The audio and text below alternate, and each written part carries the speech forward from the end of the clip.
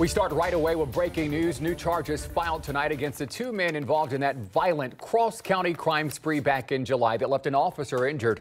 A federal grand jury has indicted Faisal Darod with 10 charges, including aiding and abetting, 4 other robberies, and addition to a July 6th Fifth Third bank robbery. Aden Jama is charged in connection to 3 separate robberies. Both men were allegedly involved with stealing a Porsche from a Whitehall dealership, then robbing a Hilliard bank before being involved in a shootout with Columbus police on I-70 that left 1 officer injured. No word yet on when they'll be arraigned on those charges.